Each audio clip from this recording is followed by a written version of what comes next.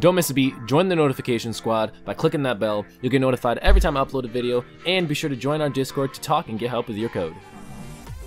How's it going, everyone? Welcome back to the source code. This is going to be the very first video in our Java 8 tutorial series, and it's basically just going to be a pretty short video just showing you guys how to quickly set up, not really showing you guys how to set up, just telling you what you need to install because I already have it all installed and set up, so I don't want to mess anything up by reinstalling anything.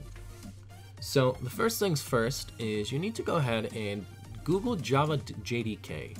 And now the first link is typically going to be the most recent one, so just go ahead and click that.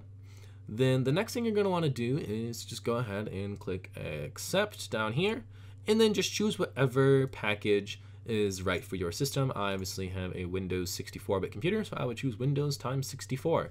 So once you have that, just go ahead and install that. I would restart your computer after you install it just to be safe, to make sure everything installed properly.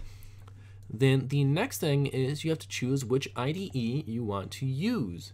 So there are a couple popular choices. I think in ranking as far as the best to the worst, I would say it goes IntelliJ, then Eclipse, then NetBeans, and then Atom. Atom is a newer IDE. I don't know how well it works with Java. I'm sure it works just fine, but I would just go ahead and just keep it simple and just stick with using Eclipse, IntelliJ, or Atom, or Eclipse, IntelliJ, or NetBeans.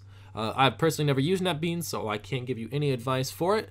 But as far as Eclipse and IntelliJ, I started on Eclipse, so I am pretty familiar with Eclipse. I think it's a great place for beginners to start.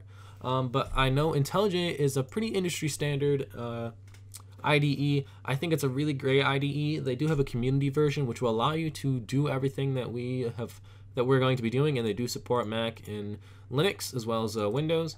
So I would probably just download the community edition. If you are a student, they do have a student version, which is the ultimate version for free. So if you have an .edu email, go ahead and sign up there. But yeah, so just go ahead and download that. And then after that, just restart your computer again just to make sure everything is installed right. And then the first thing you're going to do is, I've already done this because I've recorded this video after I've already recorded a bunch of videos because I accidentally deleted this first video. So I'm already going to have some code on there, but don't worry about that.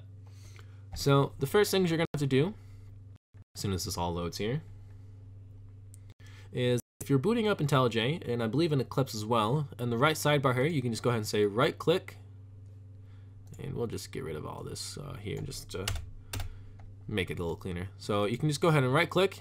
You're going to create a new module. Well, you're probably not going to be presented with this screen. You are actually going to be presented with this screen here.